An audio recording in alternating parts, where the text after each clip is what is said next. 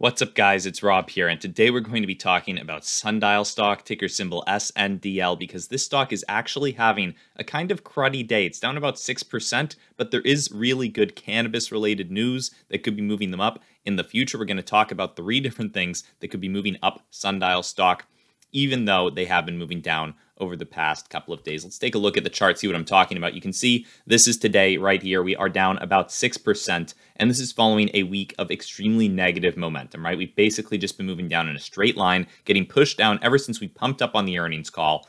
Because it was a very good earnings call, and we're looking at a potential situation where we could be getting cannabis legalized in the United States fairly soon. We've talked about that in many of our videos, but we're going to talk about why Sundial is moving down. First of all, obviously, shorts have a hand to play in this. Short interest has increased by 2.64% on the day, bringing us up to 333 million shares short, and 16% of the free float is also short. We are also very high on the utilization scale, right? 98% of the shares available to short have already been shorted. So, shorts do just keep on finding these shares, seemingly out of nowhere. They're just finding these shares to short Sundial with. But they can't keep it up forever, I suspect. I suspect that eventually they'll have to slow down their shorting and potentially start buying back shares of Sundial, because there is a lot of good stuff in Sundial's pipeline that I expect will be moving Sundial up fairly soon. I'm thinking that by the end of the year, especially by February, we could be moving up very much with Sundial. So first off, what has happened with Uber? Uber enters a booming cannabis market with orders in Ontario. So they're not a cannabis producer. Obviously, Uber is a delivery service and a ride-sharing service.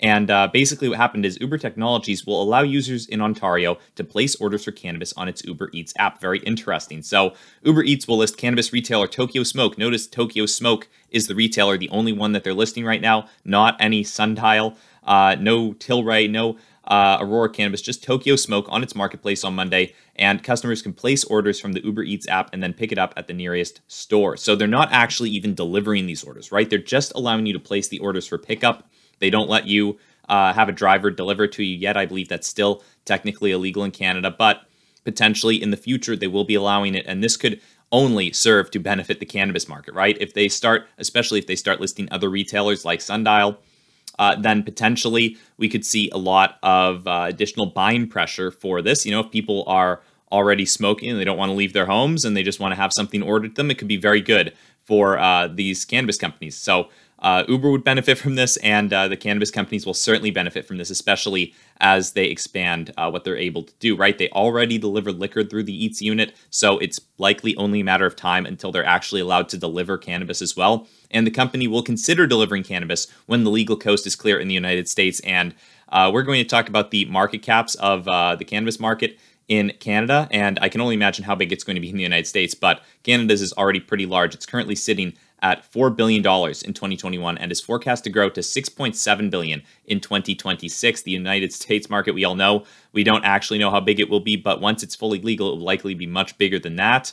And it is notable, though, another issue plaguing the Canadian cannabis market, which will likely plague the U.S. cannabis market, is that even though we've been 3 years into legalization of recreational cannabis, they're still trying to fix the market where illegal producers control a very large share of the market, right? Illegal producers are still producing a lot of the cannabis that people are consuming, about 40% of all non-medical cannabis sales nationally. So that is unfortunate for a lot of the cannabis producers, but we can only imagine how good their numbers are going to be once they start taking over more of this 40%. Once potentially Canada loosens some restrictions on it, lowers taxes on it, makes it a little bit more affordable for producers to operate, we can only imagine how good their numbers are going to be if they end up doing that, right? So that is something that we'll want to watch out for in the US when we talk about legalization in the future. We're going to want to make sure that the bills that are being proposed aren't too strict regarding cannabis production and taxation on it. We don't want people turning to illegal means of producing cannabis. We'd much rather them go through the legal means, use these companies like Sundial,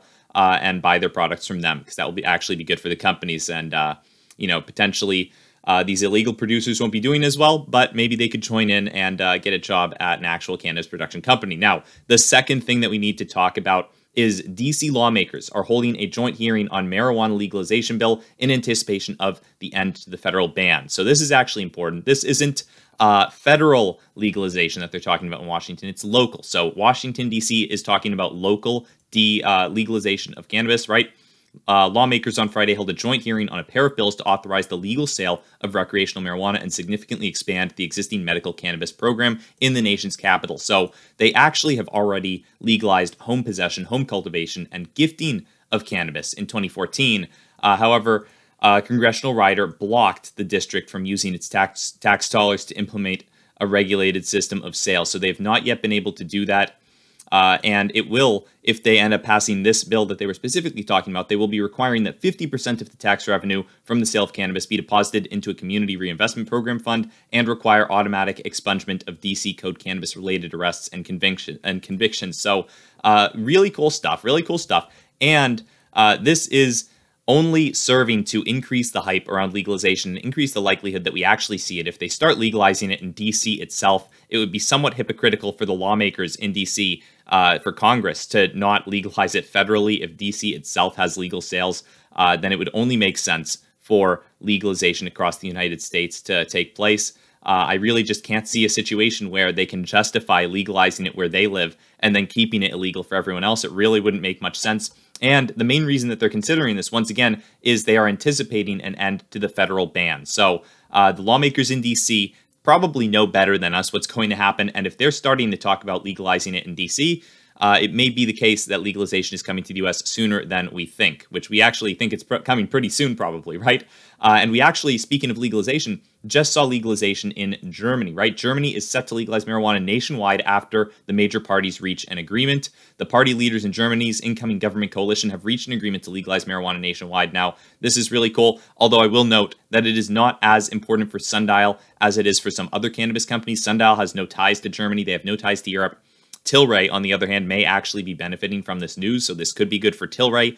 It doesn't affect Sundial the most, not in a direct sense at least. However, it is increasing cannabis acceptance across the world, and that's only a good thing, right? If the United States sees that other countries, especially renowned countries such as Germany, European countries, these aren't no-name countries, right? Germany's pretty big deal. If the United States sees that Germany is legalizing it, it could be very likely that the United States will follow suit. It's not a guarantee, but it is only increasing the acceptance that we have worldwide for cannabis, which is a good thing overall for Sundial stock. Now, very briefly, we will look at some of the analytics regarding Sundial, right? You can see that Sundial over the past week has been waning a little bit in search popularity on Google Trends. That trend is continuing today. We are slightly lower here than we were on Friday. So, unfortunately, Sundial is losing a little bit of its hype. You can see that as well on Reddit, that we are nowhere near the top of the list. You actually have to scroll down all the way to spot number 28 to see Sundial Growers, though it is notable that they're up 23 spots today, likely because they got some hype coming into Monday off the weekend. A lot of people have been posting about them. They have 392% more mentions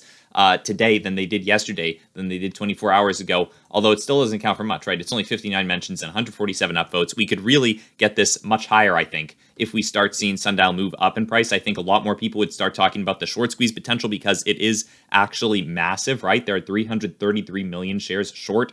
16% of the free float is short. I think that we could really see a big short squeeze on Sundial if we get a lot of people talking about that on Reddit. If we get a lot of people moving into Sundial, obviously we would need to rise price-wise a lot to actually trigger a short squeeze. But that's the case with every short squeeze, and I am very bullish on Sundial over the long term. I think that Sundial is going to be doing very well in the future, especially ending the year and starting the new year. I think that they're going to have to try to get above $1 if they want to keep from being delisted in February. So I think the management has a lot of pressure to start those share buybacks pretty soon, and we'll see what goes on with Sundial, right? I'm very bullish. I'm still holding my Sundial. I'm not trying to convince anyone to do anything with their Sundial. This video is not financial advice. It's just my opinion. So I'm not trying to convince you to buy Sundial or sell it. I'm just here to give you guys some of the news regarding Sundial stock and some of the potential catalysts that could be moving them up in the future. So other than that, guys, I hope you have a great day. And if you enjoyed this video, feel free to hit the like button and subscribe to the channel. But other than that, I'll see you in the next one. Bye.